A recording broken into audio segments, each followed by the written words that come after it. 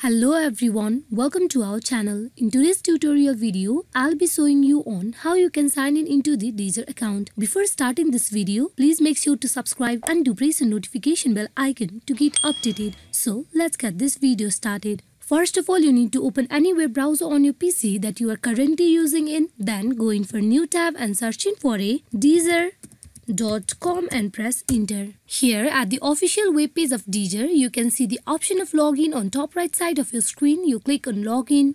Now here you will see login form page where you need to provide your account credential. You also can get logged in into your Deezer account with your Facebook account, Google account and also with your Apple ID if you had registered your Deezer account earlier with those accounts. But I created my Deezer account with my email address, so I'll be providing my email address. Now you go in for providing a password. Here, after you provide both the details, you click on login.